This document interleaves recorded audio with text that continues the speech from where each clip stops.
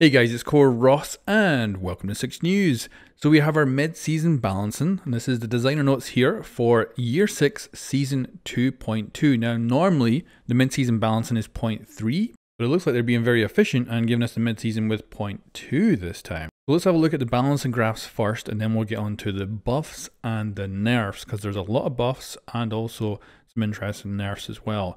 So here is our balancing graph for attackers. Of course, this is ranked, PC, platinum and above, and of course it's obviously for season 2. And of course this is my very bad interpretation of it all. So let's start at the bottom. Of course we've got Glaz here not doing well.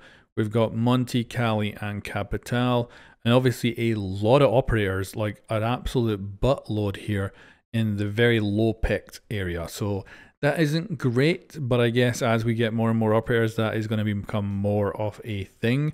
But look at this. Look at Ash down here and look at Zofia out here. This is amazing. To see Ash down here, like the little nerfs she's been getting here and there have definitely brought her down, and Zofia has taken her place.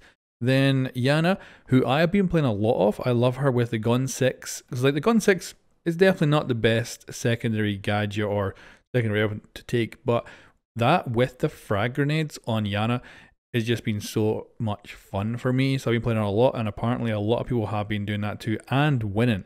And then of course Ace doing pretty good here too. I think he'll get a little bit of a nerf at some point, but they're not touching him at the moment. And then to be honest, I'm actually quite happy that we have a good chunk of operators here. Obviously Nomad, Hibana, Maverick and IQ doing not too really, actually they're probably doing the best when it comes to overall balance.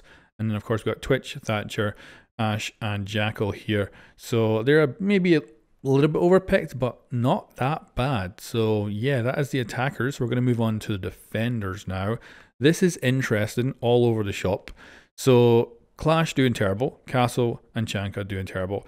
I'd obviously love to see a rework or something to Castle to make him more cool, more fun, but obviously he's just kind of stuck down there.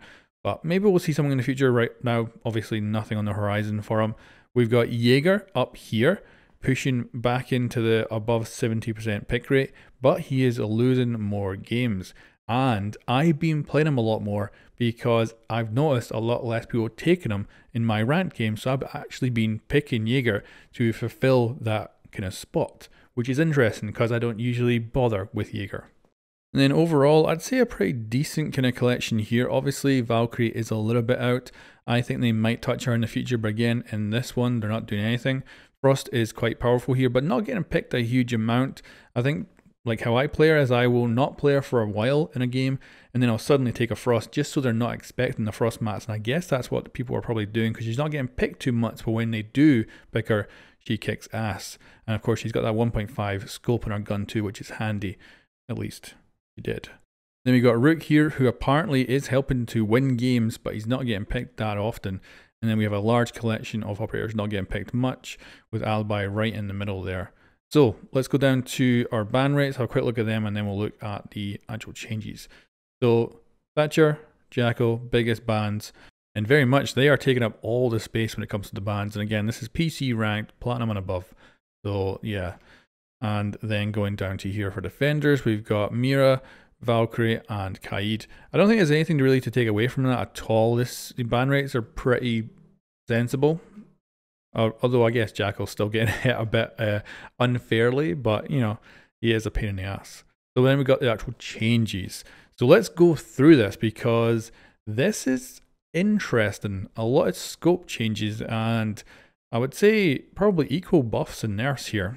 So Alibi is getting a 2x scope on her slug firing shotgun, but also she's getting a 1.5x scope on her MX4 Storm. That is an amazing gun. I absolutely love using it, and now it's going to have a 1.5. That is a dream come true. Apparently she's a good character, they say here, that she's got like speed, she's got all, you know, everything you kind of need for a good up air, but she's just not getting picked much at all. So they're giving her better sights. So I'm loving that. I'm going to be playing Alibi a lot more. But Frost here is losing the 1.5 on her C1, which I am not surprised by. That is a great gun, and that sight makes it even better. So it will be kind of sad to lose it, but I understand. And they say here that, yeah, she's got the highest wind delta of all defenders. And yeah, they're taking that 1.5 off to kind of just bring her down a little bit. So nothing, you know, major there when it actually comes to balancing. 1x is still going to do you pretty good on her. And then we got Chanka. So they're still trying to save the Chanka rework here, because obviously he's not doing well. He's honestly not doing much better than he did when he wasn't reworked. And remember, he's had like 2 reworks over the course of his life. So they've added a deployable shield. They're taking away the proximity alarms. They're increasing the grenade launcher total ammunition up to 14. It was originally 10.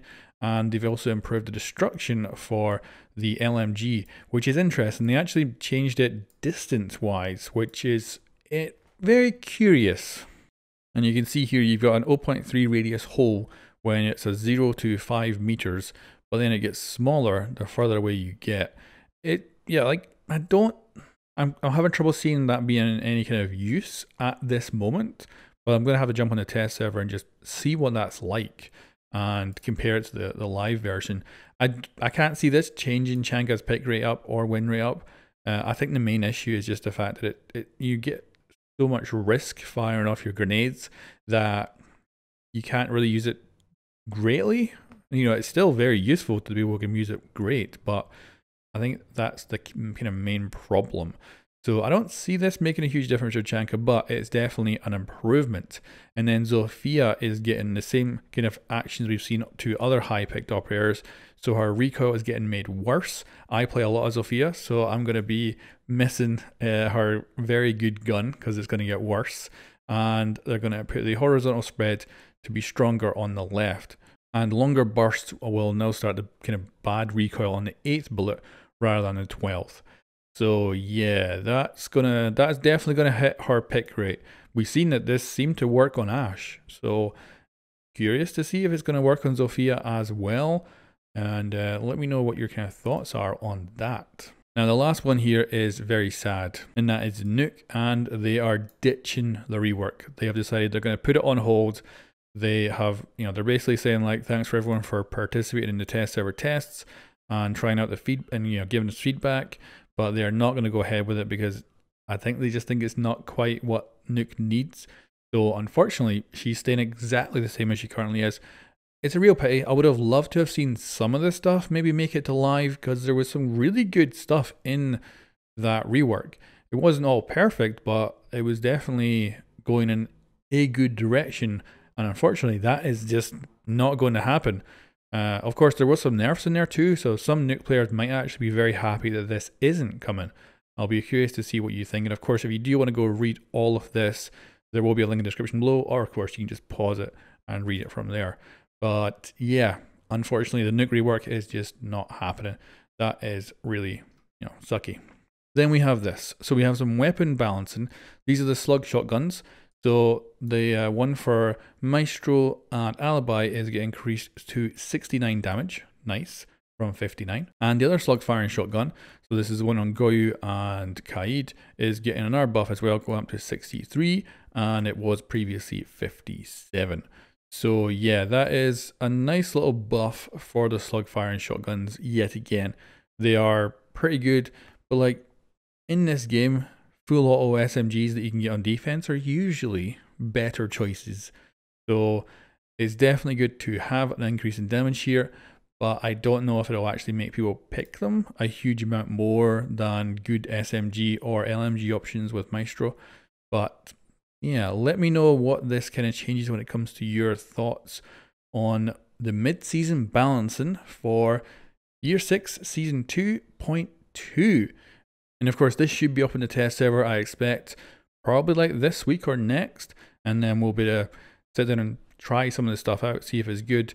And then it probably will make it to live relatively quickly. So let me know what you think of it in the comments below, and I'll catch you next time.